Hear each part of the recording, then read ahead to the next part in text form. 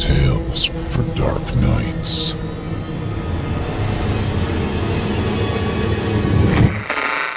Want to make sure you never miss a Chilling Tales for Dark Nights video again?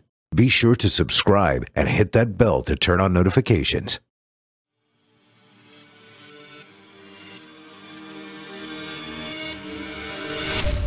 Welcome, dear listener, to Fear from the Heartland. I'm your host, Paul J. McSorley. Set aside some moments now and take an adventurous ride on a journey into the psyche of some talented writers. They will dig into your being and titillate you. Oh, I love that word, titillate. While the stories may not all take place in the Heartland, I am delivering them to you from the Heartland. My intention is to strike fear and confusion into the mind, soul, and yes, the heart. This is Fear from the Heartland.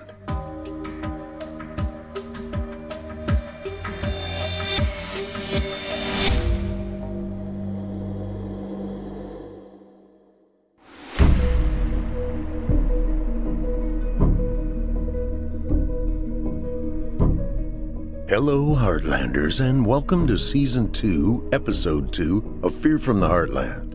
I'm your host, Paul J. McSorley. Ever wonder what it would feel like to be shot out of a cannon? Yeah, me neither. I have wondered what it would feel like to ride in a barrel over Niagara Falls. On October 24, 1901, a 63-year-old school teacher named Annie Edson Taylor became the first person to successfully take the plunge over Niagara Falls in a barrel. One dude took a kayak over the falls, while another a jet ski. Yep, neither lived. By the way, if you survive no matter the method, you're going to jail. That crazy shit is illegal. Speaking of crazy, 2 stories to get the heart racing tonight from Chisto, Healy, and newcomer to Fear from the Heartland, Man with Two Faces. Let's get after it. An ancient coin deposited into a payphone creates a conduit for demons from hell to invade, all to appease a slighted witch. It's circa mid-1980s. 3 kids are all that stand in the way of death and carnage in their beloved hometown. With only their wits at their disposal, never a more trying time shall they ever have to face. Now, for your indulgence, Damned Payphone by Chisto Healy.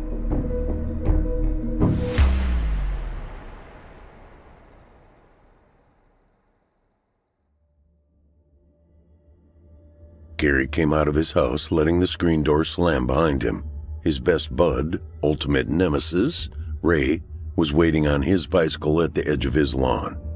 Gary ignored the spitballs Ray was sending his way and went around the side of his house to his bike, pushing up the kickstand with his foot and hopping on. He was glad he was bundled against the winter chill, as he could see his breath like plumes of smoke. While I was waiting for you, I made it through the labyrinth, so now David Bowie is pissed at you, Ray said, putting away his spitball gun, aka pen tube, with no ink in it. Gary rolled his eyes as he pedaled into the street. No way you escaped David Bowie on a BMX. Everyone knows Huffy is better. The boys rode beside each other, racing through the streets. We'll settle this on the new Rampage game when we get to the rink, Ray said. Fine, but you can't be the werewolf, Gary answered as he pedaled by. It's got to be Kong versus Zilla for a true classic battle. I just watched it at Thanksgiving again. I love that. You're on. The boys rode their bikes across town to the roller rink, where they skidded to a halt. I win, Gary said. Told you. Huffy. It was a tie, loser. The door opened and a girl stepped out in rainbow leggings and overalls with her brown hair and pigtails, and her eyes wide with fear. Oh no, it's Punky Brewster, Ray said with a snort. Hope you had your cooties shot. Shut up, dude, Gary waved at the girl. Hey, Lucy. Lucy walked up to them, her eyes distant and full of terror. Behind her, the door fell shut, cutting off the sound of Tears for Fears playing inside. What the heck is wrong with you? Ray asked her. Lucy turned slowly and looked him in the eyes. It's the payphone, she said. Then she whipped around and pointed at the maintenance hole in the street. "You're being kind of creepy," Gary told her. He looked over at the maintenance hole she was pointing at. The cover jumped and rattled. The two boys paid wary glances towards each other and then both looked at Lucy. "Okay, what the hell was that?" "That was hell," Lucy said. The boys looked back at the maintenance hole cover and it jumped again, landing at an angle this time and exposing the hole beneath. Thick gray taloned fingers emerged from the darkness. Both boys yelped, dropped their bikes, and ran into the building. People were happily dancing laps on the rink while others were pulling skates on and taking them off on the other side of the big room. A disco globe spun above, scattering multicolored lights over the skaters while the speakers crooned, "Everybody wants to rule the world." "Was that a chud?" Ray asked, trembling from nerves. "I think we just saw a chud, dude." "Chuds aren't real," Gary answered, but he glared at Lucy. "What was that? Tell him." "Probably a demon," she said. "Come on." Gary and Ray glanced at each other, but they followed behind her. They walked past the skaters that didn't look at all frightened. They walked past the tables where kids were eating slices of pizza and sipping sodas from wax-coated cups. Lucy stopped beside the payphone. "Can you please just stop being a weirdo and tell us what's going on?" Ray huffed. Lucy rolled her eyes. She cracked the gum in her mouth. "Pick up the phone and try to call someone." "Should I call Santa?" Ray smirked and shook his head. He gestured towards an arcade game across the way. "Heck no. I'm saving my quarters for Rampage. You do it and just let me hear." Lucy sighed. "Fine. She dropped a quarter into the appropriate slot on the phone. I'm gonna call your house, Gary." Gary shrugged and she dialed, punching the silver buttons. Then she reached past Ray and handed the phone to Gary, who reluctantly took it. Gary held the phone to his ear and listened, his eyes on Ray. He heard what sounded like a campfire, flames crackling and popping. He squinted his eyes and listened more carefully. It sounded like there was some kind of low moaning in the background. "Hello?" he said. "Mom?" Deep laughter came through the phone into his ear, accompanied by screams of terror and agony. Gary dropped the receiver and jumped back. Ray eyed him cautiously and then grabbed the hanging phone, putting it to his own ear. "Hello, Ray," a booming voice full of bass said to him. "I will see you at home." Ray slammed the phone down, hanging it up. He stared angrily at Lucy. "Who was that? What is going on? Why did he say he would meet me at home?" "That was the devil, I think," Lucy said, cracking her gum again. "Evan and those other mean boys were making fun of the old lady on the hill, calling her a witch and throwing stuff at her. I think they egged her house. Anyway, she followed them here and put some strange-looking coin in the payphone. Then she just left. Now the payphone calls hell, and whatever house you dialed, that's where the demons show up. I tested it by calling the main number for the rink. Joey at the desk didn't answer," she said, pointing at the older boy who waved back. "but the devil did." "And that's why that demon was coming out of the sewer outside?" Ray asked in a panic. "You just killed us all, you idiot!" "Wait, why'd you call my house?" Gary cried out. "You sent demons to my house? I thought we were friends." "We are. So I called Ray's house." Ray snarled. "I hate you so much. I gotta go save my parents." He ran past them before Gary could say anything, but he stopped in his tracks when the music cut off. He looked back at Gary and Lucy just as the power cut out. People immediately started screaming. Ray whirled back around and saw people hurrying off of the rink in a rush to get to their shoes and belongings. A hand clamped down on his shoulder and he yelped. He shook free of the hand and spun around, ready for battle. Gary raised his own hands defensively. "We have to get to our bikes if we want to save your family, and there are demons out there." Lucy cracked glow sticks and handed each boy one. "These will help us see in the dark." "Thanks," Gary said with a smile. "I still hate you," Ray told her. The front door flew open with a bang as huge gusts of wind blew in. A ferocious growl sounded in the dark. The three kids watched as skinless creatures of gray bone crawled on all fours, moving fast and leaping onto fleeing skaters.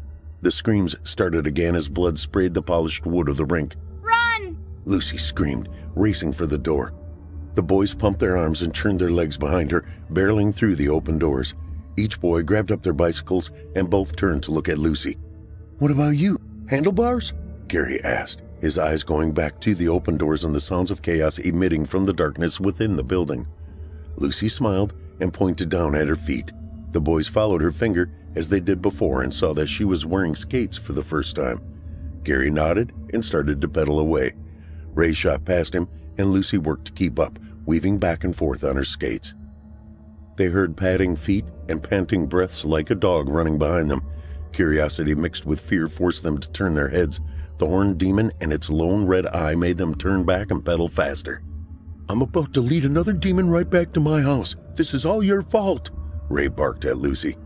Lucy ignored him. She reached back with something in her hand, and liquid splashed onto the horrible face of the pursuing demon. Steam rose where it connected, and it howled in pain and turned away from her, running off in the opposite direction. What was that?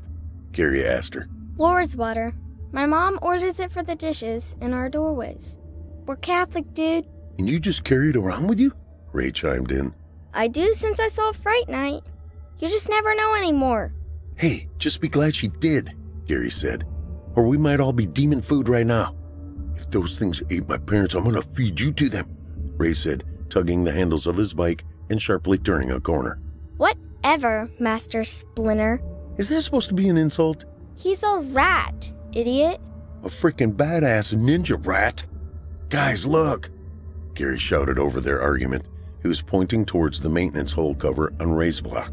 It was off to the side and the hole was open. That can't be good. Ray pedaled up to the house and jumped off his bike before he even stopped. He ran up the stoop to the door, banging on it. Mom, open up! It's me! You think they'll ever make a cartoon of the Ninja Turtles? Lucy asked Gary. Probably not. It's pretty dark. Keep that holy water ready. A scream sounded inside the house and Ray moaned. He cried out for his mother and pounded on the door some more. I'll try the back, Gary told him. He dropped his bike and ran around the house. Suddenly, the front door came open and Ray was staring into his living room. No one was there to have opened the door. He swallowed a lump in his throat. Mom? Dad? When he got no response, he turned back and looked down the steps at Lucy. She shrugged. I don't think I can get up the steps in my skates. Ray grumbled under his breath, but he knew there was no time to argue, so he turned back and crossed the threshold. The house was dark and quiet. Too quiet. He stepped forward with tentative steps, clutching to the glow stick Lucy had given him. Mom? Dad? Ray made his way to the kitchen, where he saw a note held to the fridge door by a magnet. His mother said that she and his father had gone out bowling with Gary's parents, and dinner was in the refrigerator. He sighed with relief until he heard snarling from behind him. Ray trembled and turned slowly to look. A tiny gray creature was on his kitchen table, rippling with muscles and oozing slimy drool from between fangs too big for its tiny head. Ray put his hand out towards the creature. Easy now, he said, and it lunged, snapping its giant teeth at him and causing him to jump back. We can talk about this, Ray said, his eyes moving around the room in search of a weapon. He started to back up towards the knife rack on the counter. The creature seemed to sense the threat, and it leaped from the table, jaws wide open and fangs headed for his face. Then something smacked it mid-jump and sent it flying into the wall, where it collapsed to the ground. Gary ran over and beat the thing with a baseball bat until it was just a stain on the kitchen tiles. When he turned around, heaving breaths of adrenaline, Ray was smiling at him. Hell yeah, Daryl Strawberry. Good thing you never listened to your mom and put your stuff away. Your bat was in the yard. Sit on it, Ray said with a scowl. Lucy rolled into the room behind Gary. Ray threw his arms up. There are steps back there, too. They're easier, she said. We have more important things to talk about, Gary told them both. You're right, Ray said with a nod. GoBots or Transformers? Still Transformers, Lucy said with conviction. I mean, how do we stop this thing? Gary interrupted. People are going to keep using that payphone.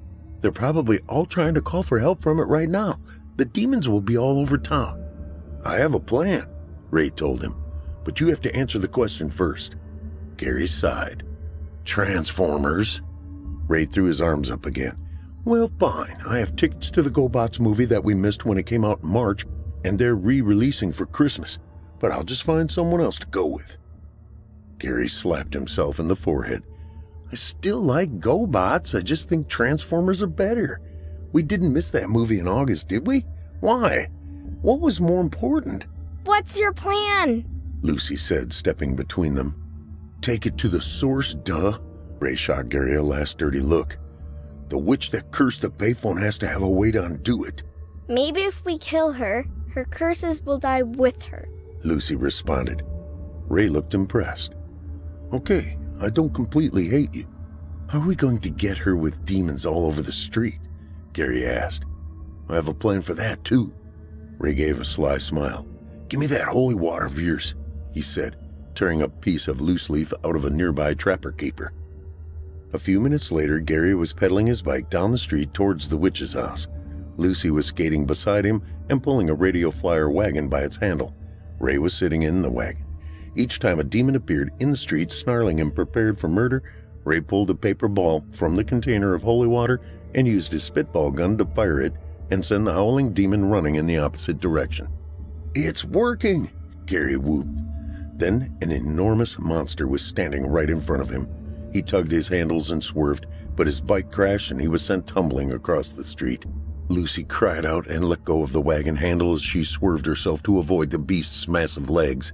The wagon rolled a few feet but came to a stop right in front of the thing. It leaned forward on a serpentine neck and glazed yellow eyes stared directly into Ray's. Not knowing what else to do, he raised his gun and blew a spitball point blank into the thing's face. It bounced off the monster's snout with a sizzle of steam, and then a long forked tongue came out to lick the monster's scaled lips. Crap, Ray said. The snake-like jaws of the demon unhinged and spread wide, ready to swallow him. Ray just reacted and threw the whole container of holy water down the creature's gullet. It froze for a moment, then burst into flame and collapsed in the road. Hell yeah! Ray shouted, bounding to his feet and pumping his fist. That was all I had, you idiot! Lucy snapped as she rolled over towards him. Who's going to eat me? I didn't see you doing anything. Gary stumbled over, a hand to his head. Guys, we're here. All three turned to look up the old house on the hill. Any idea how to kill a witch? Lucy asked. Beats me, Gary said. Everything beats you, Ray told him. You don't. You'll never know. We didn't get to play because the roller rink got overrun with demons. We'll just wing it then, Lucy said, leaving them behind to skate up the hill towards the old house. The boys grumbled and ran after her. When they got to the towering front door, Lucy reached up and rang the doorbell. Seriously? Ray snapped. Well, I don't know.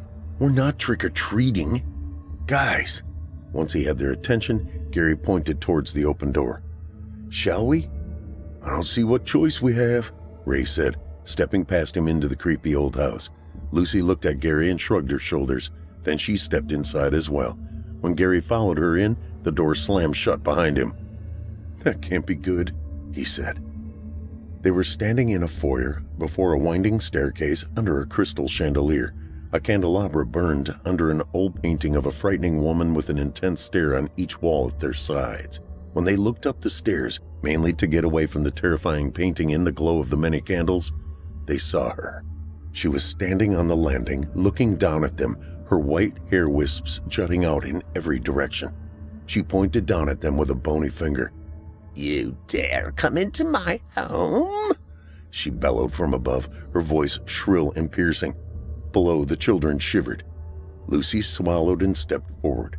I know that Joey and those other boys are total jerks, she said. But you need to remove the curse. It's hurting innocent people. Suddenly, the witch was right before them. No one had ever seen her move. They all gasped. No one in this town is innocent, she said. They tormented my mother and her mother before her just like they do me now. I never did anything to you, Gary said. The witch glared at him. You and your friend over here dared each other on Halloween to come to invade my house. You were so bent on winning that you didn't even think about the fact that you were breaking into someone's home. Ray spoke quietly out of the corner of his mouth when he said, She's right, we did do that. I'm sorry, Gary said then. We were messing around. We didn't mean any harm. Please, people are dying down there. The witch gave a big toothy grin. Yes, and they will all die before it's over, and so will you. What was that strange coin you put in the payphone? Lucy asked her. It belonged to Karan. He would give it to the dead when they crossed the river Styx. Like Clash of the Titans, Gary exclaimed. He and Ray high-fived. The witch shot him a stern look and then continued. It was passed through my family for generations. The coin is a link between our world and the underworld. And now that payphone is the connection. That's kind of badass, actually, Ray said. When Lucy glared at him, he said, What? Karan is rad. How do we stop the curse? Gary demanded to know. We have to fix this, or it's going to ruin Christmas forever. The witch laughed at him. The only way to stop the curse is to get the coin back. And you won't be able to do that because none of you are ever going to leave this house. The boys backed up until they hit the closed door. The witch's smile returned. With a long black fingernail, she caressed each boy's cheek. Then a whistle made her turn her head. She was just in time to see Lucy slam the candelabra down on her robe. It caught fire quickly, and she screamed. The witch stumbled away and fell, rolling on the ground as the flames grew in intensity. She started to scream then, and she writhed in agony as she was consumed by fire. When she fell still, and all remaining was her charred corpse, Gary reached behind him and tried the door. He sighed with relief when it came open. You're growing on me, Ray said to Lucy as they left the house. Like a wart? She said with irritation. No, Ray said, shaking his head. Like a friend. That's sweet, Gary chimed in. Now we have to go back to where it all began and get that coin so we can end this nightmare. We have to go to that damned payphone, Ray agreed. Literally, Lucy added. So, we're like the three amigos, Gary said as they headed back down towards the street. Except cooler. My dad watches that, Lucy said. We're Spidey and his amazing friends. I'm Firestar, you're Spidey, and Ray's Iceman. Definitely grown on me, Ray said with a smile. You want to go see GoBots with me? Seriously? Gary snarled. Ray laughed, but it didn't last long. When they were back on the street, they saw the full extent of the carnage. There were smashed cars and wrecked houses, downed trees and power lines. Lightning crashed in the sky above, and rain started to fall with force. None of them said anything else as they walked towards the roller rink, Lucy still on her skates. They were doing their best to remain vigilant, to watch for stray demons hungering for human flesh. Terrified screams sounded in the distance. When they reached their destination, a pair of legs wearing skates came rolling out of the open door. The kids cringed at the sight and feared finding the rest of the body inside. Do you think they're all dead? Lucy asked, breaking the silence. The boys just nodded. Do you think once the demons kill everyone at a location they were called to, that they return to hell? Gary asked as they approached the door. God, I hope so, Ray said. When they stepped back into the roller rink, they all clamped hands over their mouths to avoid being sick. There were body parts scattered everywhere, blood dripping from the walls and ceiling, and a lone pair of skates still spinning around the track. The smell is horrible, Lucy choked. Let's just get that coin and get this over with, Gary said. They hurried forward, navigating the body parts like it was a minefield until they made their way back to the payphone. How do we get the coin out? Lucy asked, inspecting it. Watch out, Ray said, moving her aside. He reached up and kicked the phone. It rattled, and some coins came out, but not the cursed one the witch had put in it.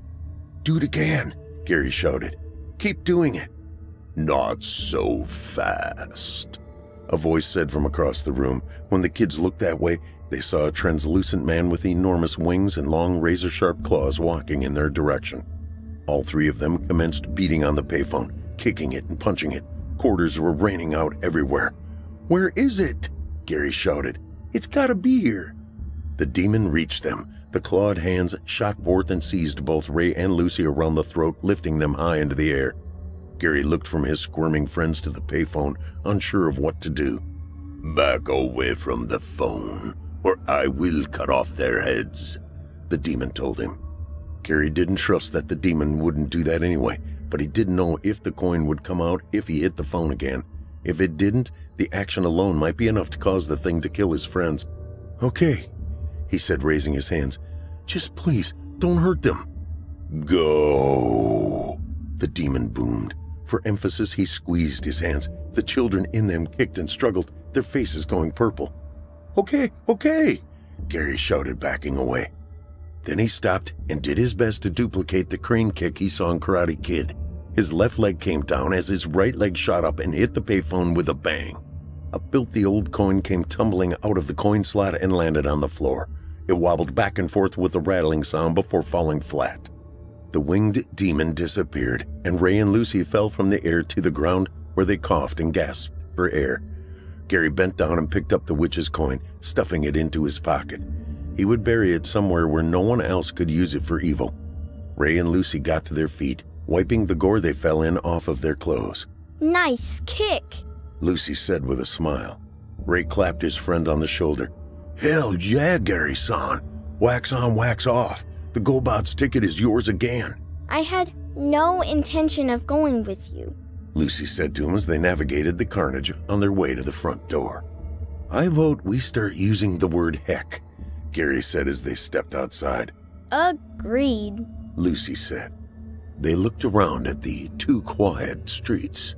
You think they're all gone? Ray asked the others. I hope so, Lucy answered. If not, we'll just find a way to beat them, Gary said. We're a pretty good team. Still not the three amigos, Ray said as they headed down the street. Lucy laughed, and Gary sighed.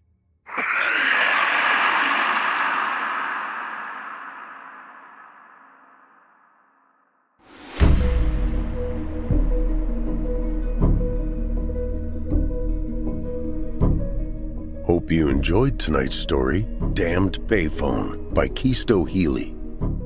Author of twisted horror tales, as well as innovative science fiction and epic fantasy stories, Chisto is a genre author with an unstoppable imagination who writes 7 days a week and tries to write at least one story or chapter every single day. It's his biggest passion. The only thing that means as much as his writing is being a dad to his awesome kids. He also dabbles in art and music and being an interesting person. You can find out more about Chisto Healy by visiting chistohealy.blogspot.com. That's chistohealy.blogspot.com. He can also be reached personally on his Twitter handle @ChistoHealy. You can also find additional twisted horror tales by Chisto on Amazon.com and by searching our archives right here on Chilling Tales for Dark Nights by searching his name. A quick shout out to the brand new voice actor portraying Lucy in tonight's episode, Damned Payphone. It is none other than Amelia McSorley. Does that last name sound familiar? It just so happens Amelia, or as I finally refer to her as Millie, is my granddaughter. Thank you, my dear. I hope to use your talents again on Fear from the Heartland. When a father gets his son a ventriloquist dummy for his birthday, things begin to get strange. And now, for your indulgence, Longjaw by Man with Two Faces.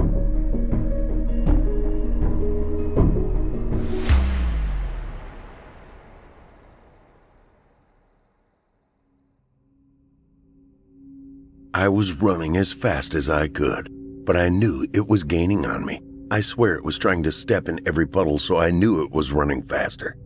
I turned my head where I could see it. Its arms were limp as they swung back and forth in front of its torso. Its disjointed jaw bounced up and down, making an uneasy chattering sound. And its plastic-like face was splattered in mud. How could I ever let this happen? It all started when my dad came home from work an hour late. Being the realist that I was, I figured he stopped for groceries or something. I guess I was half right when he came in carrying a box about a human child's size. You mind helping me with this, James? He asked. As I went to help him carry the box, I got a much closer look at it. It looked like an antique. The box was made of very smooth decorative wood, and the edges of the opening were made of a reddish metal. After we placed the box on the coffee table in the living room, I asked Dad, "What's in the box?" "It's a surprise for your birthday tomorrow," he replied. "How much did this cost?" "That doesn't matter. He shouldn't worry about that. Expensive. Ever since my mom died, Dad would always buy me far too expensive presents, mostly on stuff I don't need. I would really want a new mattress for my room. Mine feels like a pile of rocks, and I find it really hard to sleep at night because of this. I was still thankful for whatever was in the box, of course, but I have to admit that the thing I was looking forward to most tomorrow was my friends coming over to hang out. That night, when I was lying in bed trying to sleep, I heard a slight tapping coming from somewhere outside of my room. It stopped as quickly as it started, so I overlooked it. I continue lying in bed trying to sleep. I continue lying in bed trying to sleep. I continue lying in bed trying to sleep. Giving up, I turned on my phone to see that I had been trying to sleep for a little over an hour. In about 45 minutes, it would be my birthday. I began to hear the tapping again. It wasn't loud enough to wake anyone up, but it was certainly annoying. Unlike the first time I heard it, this time it didn't stop. A continuous tap that felt like it was digging into my brain. Eventually, enough was enough, and I crawled out of bed and left my bedroom. I followed the tapping around the house, soon being led to the box sitting on the coffee table in the living room. I sat on the couch, and the tapping continued. Not being able to hold back, I began to open the box. I woke up from my dad nudging my head with his foot. I sat up and looked around to see that I had slept on the floor outside the living room. "What are you doing down there?" Dad asked. "I don't know.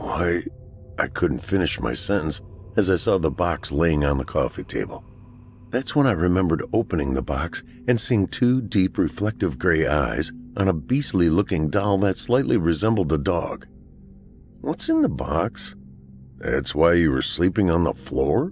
Dad asked me. "Go on and look inside. It's your birthday now." I stood up and slowly walked toward the box. I opened it to see not a dog, but a ventriloquist dummy. The only resemblance to the doll I had seen last night was the eyes. The dummy had pale skin, a big nose, and bright red hair made of the same material that the rest of the dummy's head was. The bottom jaw was oddly missing from the head, but I did find it under the dummy's body, which was wearing an all-black suit. The bottom jaw had teeth carved into it, which I found weird since the top jaw didn't have any teeth, and the string that I would pull to open and close its mouth was the same string that holds the bottom jaw to the rest of the head. I slipped the string through a hole under the top jaw where I could grab it behind the back of its neck. I tied the string on the end so the bottom jaw doesn't fall off. The way the jaw hung there made it look much longer than it was. "Do you like it?" Dad asked. "Of course," I replied.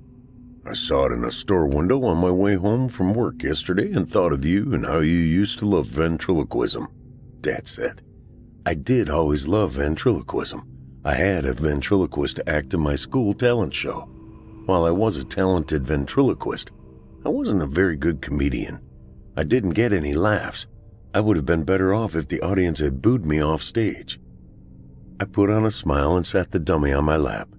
Through the dummy, I said, "Hello, James, Dad.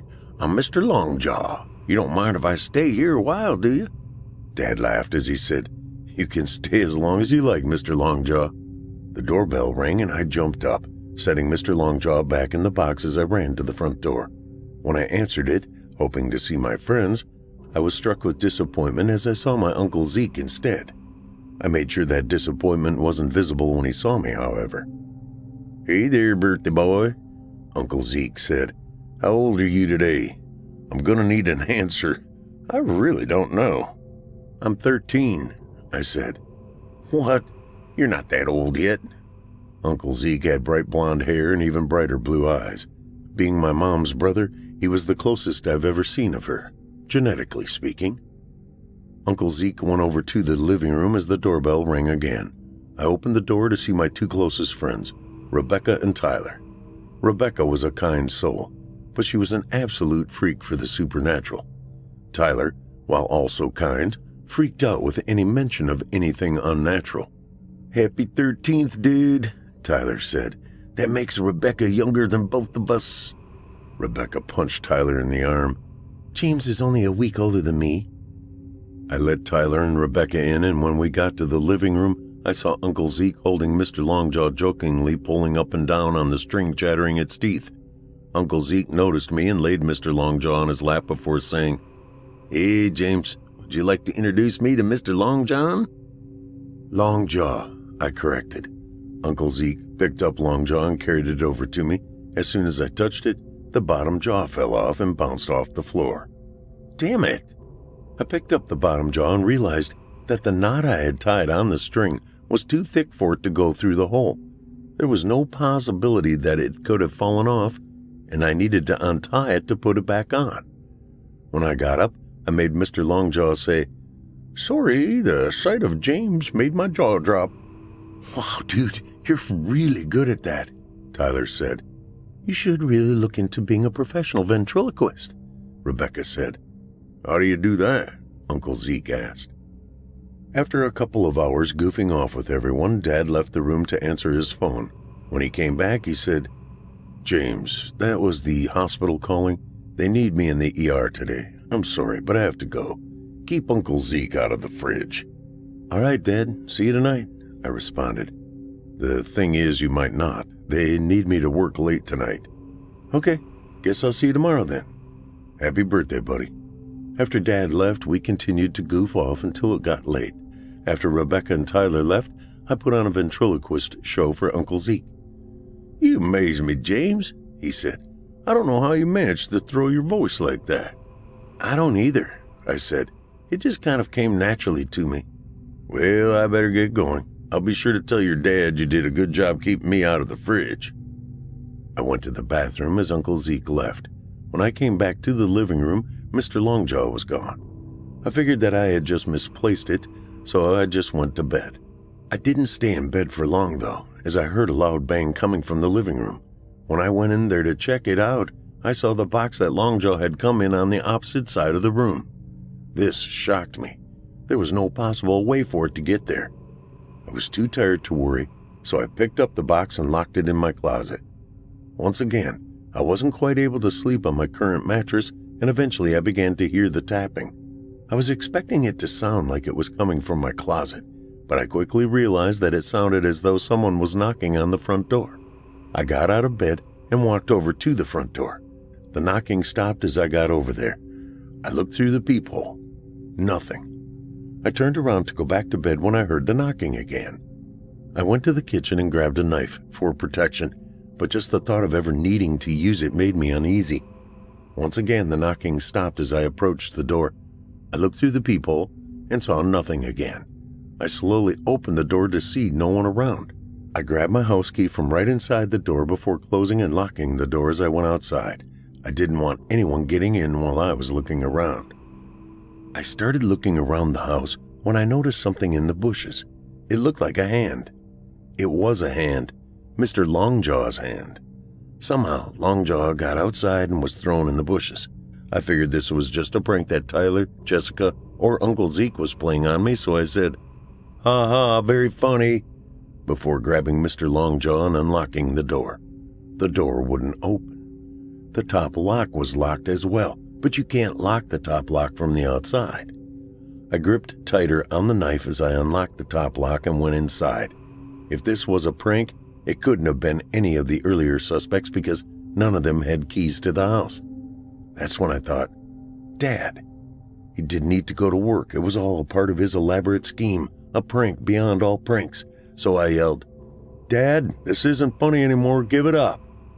No response. I began to hear my phone ringing, so I put Longjaw down on the couch as I go to my room and check who it is. It's Dad. Of course it is. He hears me yelling and calls me to avoid suspicion. I answer saying, "Dad, stop. This isn't funny." With which he responds, "What are you talking about? Listen, we need to talk." My heart skipped a beat. He was talking pretty loudly into the phone, but I didn't hear his voice around the house. "About what?" I asked. "Uncle Zeke," Dad replied. "Did you see anyone around when he left?" "No, I went to the bathroom as he left. What happened?" "Someone was in the back seat of his car and stabbed him in the back of his neck, causing him to crash. He arrived here a few minutes ago. We don't know if he's going to make it." I dropped my knife before dropping to my knees. I looked around my room to see that my closet door was slightly open. I grabbed my knife again and stood up, walking toward the closet door. I opened my closet the rest of the way. Nothing was in there. That was the problem. I ran to the living room to see Mr. Longjaw sitting upright in its box with its bottom jaw laying on his lap. "What are you?" I asked. All realist thoughts fled from my head as Longjaw lay down on its back and the box closed around it. That's when I told myself, enough of this shit, as I walked over to the box, knife in hand, and opened it. The dog creature I had seen before jumped out at me, pushing me onto the couch. I tried grabbing it, but it wasn't showing any signs of stopping, so I sliced at it with my knife, causing it to let out a loud whimper and fall back onto the coffee table. That's when I looked into its reflective gray eyes. I woke up by my dad shaking me on the couch. James, are you okay?" Dad screamed. "What happened?" I asked. "That's what I should ask you," Dad replied. "I came in here and you were passed out on the couch with cuts all over your face. Mr. Longjaw, the dummy. It's alive," I said. "It did this to me." "James, I'm going to need you to tell me the truth," Dad said.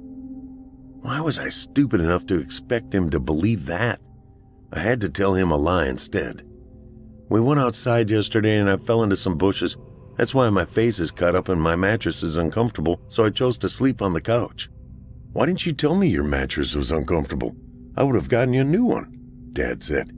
"Here, I'll get you one tomorrow." "Why not today?" "Because it's 11 o'clock at night today. You didn't think it was morning, did you?" "Well, you're going to have to spend one more night on that mattress. I need the couch so I can watch my shows." "All right," I said as I stood up. That's when I remembered something. The knife that I was holding had disappeared. However, it wasn't long before I found it, since the blade was sticking out of my bed right where I would be sleeping. Like my mattress could get any less comfortable. That night I had a dream.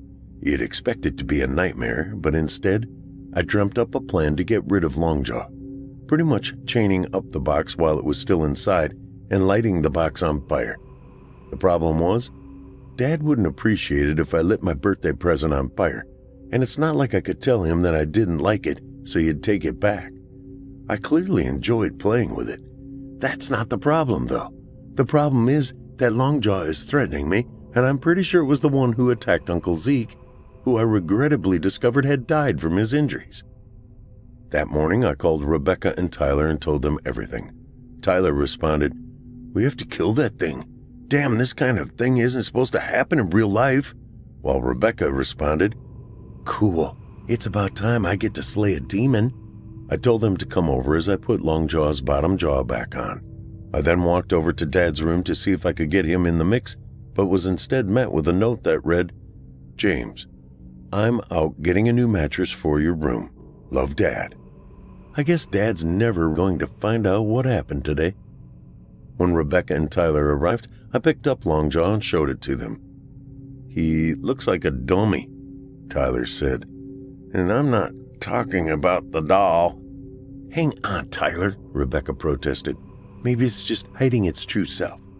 "Forget this," Tyler said. "I should have realized that a living ventriloquist dummy was stupid. I'm going to the ice cream place down the street. If either of you wants to join me, you're welcome." Tyler leaves and Rebecca gives me a pitiful expression. "Oh, go on. I know you like him," I said. "Thank you, James," Rebecca said just before she left.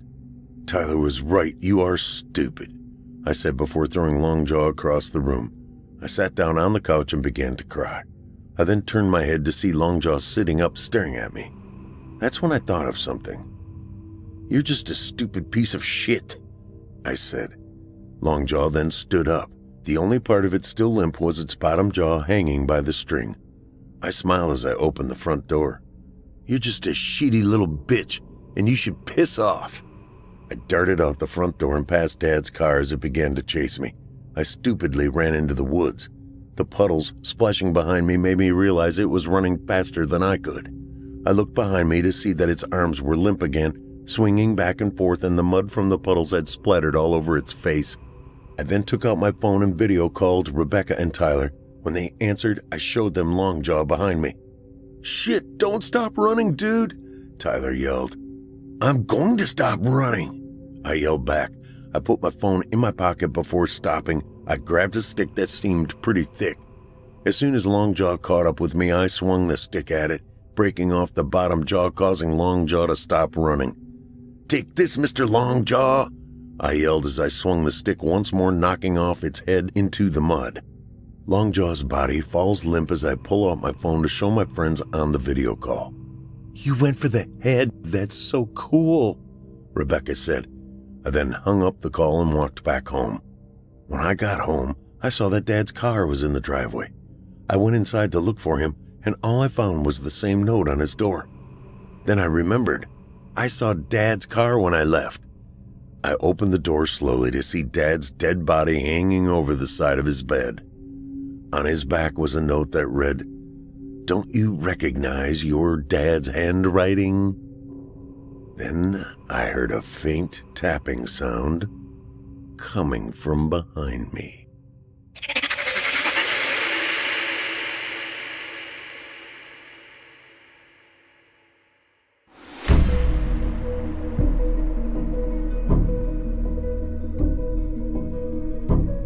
Hope you enjoyed tonight's story, Longjaw by Man with Two Faces. If you'd like to find out more about Man with Two Faces, hook up with him on Instagram at www.instagram.com/MANW2Faces.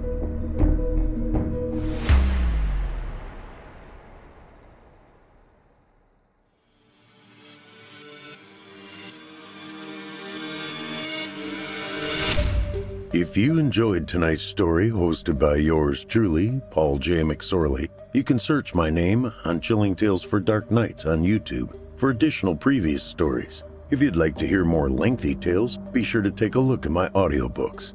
Available now on audible.com or just visit paulsbooks.net.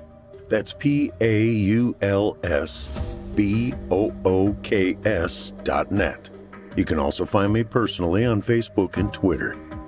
And with that, listeners, our weekly journey into the psyche has just about come to a close. But before we go, I'd like to take a moment to thank you for joining us for tonight's episode and remind you to take a moment to stop by our iTunes page and leave Chilling Tales for Dark Nights a 5-star review and a kind word. And follow us on Facebook, Twitter, and Instagram if you haven't already. And of course, subscribe to us on YouTube, where you can find an archive of our work going back to 2012. And consider signing up as a patron at our website, chillingtalesfordarknights.com, to show your support and get all of our content ad-free. I'm your host for Fear from the Heartland, Paul J. McSorley. I've enjoyed the titillation tonight. Ooh, there's that word again. Thank you for joining me. Hope to see you again next week at Fear from the Heartland.